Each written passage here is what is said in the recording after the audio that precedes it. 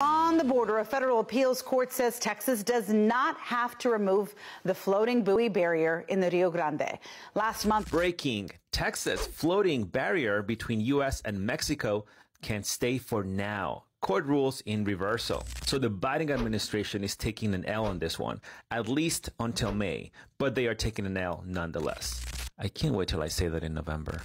Anyway, a federal appeals court on Wednesday reversed an order requiring Texas to move a floating barrier on the Rio Grande that drew backlash from Mexico. The latest development in legal battles between the Biden administration and Texas Republican Governor Greg Abbott over control of migration at the border.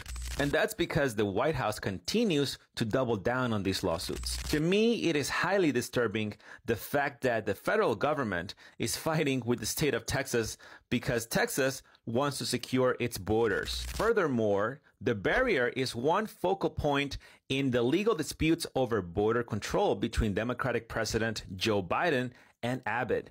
The Biden administration is also fighting for the right to cut razor wire fencing at the border and for access to a city park at the border that the state fenced off. And yet the left has the audacity to blame Republicans over the border crisis, when it is clear by looking at these lawsuits that the Biden administration has a different agenda. Texas must protect its borders because the federal government is failing to do so. I don't blame Governor Abbott.